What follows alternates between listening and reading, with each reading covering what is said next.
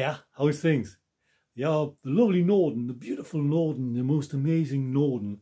A lot of people have been having a little bit of a complaint about the small screen on it.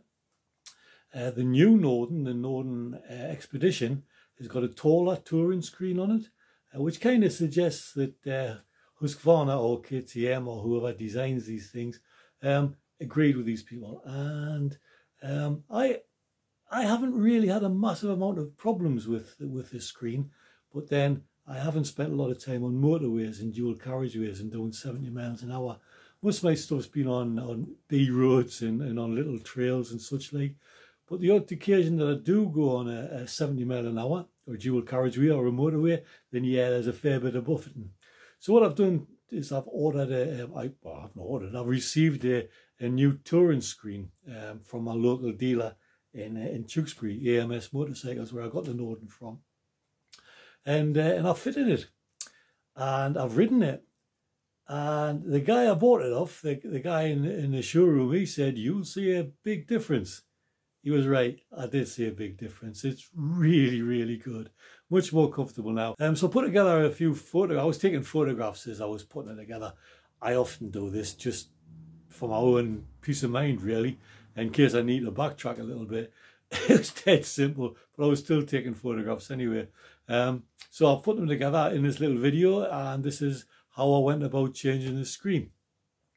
The original screen, T30 Torx, 4 T30 Torx bolts were holding it in. Whipped them out, got the old screen off. I then had to take the little rubber grommets out of the old screen to put in the new screen. They came out really easily because they're still new. They haven't gone brittle like old rubber sometimes does. It's a bit of a tight fit, but I popped them in my mouth, give them a bit of old saliva and a bit of heat, and I softened it all up, and they popped in really nice, the 4 grommets. Before I fitted the new screen, I cleaned the back of it where it's a bit difficult to get to. And I also cleaned around the headlamp and the front of the fascia on the bike. And when I was doing that, I noticed that a plastic bit hadn't been put together properly. The little seam wasn't straight. And you know what I'm like. So I took it apart and I got the seam right and tightened it up again. And then I put the new screen on. Screwed up the 4 bolts back in. Cleaned it all up again, get my finger marks off it.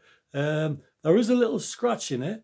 And I checked my photographs when I unpacked it, and the scratch is there. I didn't notice it when I unpacked it, but it's on the screen there. It's on the bike there now, and there is a little scratch on it.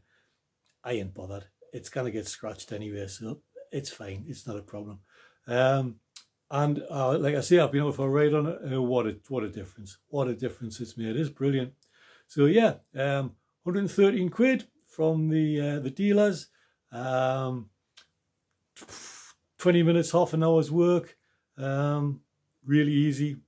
I recommend it. It's good. It's good. Cheers, guys. Catch you soon. Bye-bye now. Bye-bye.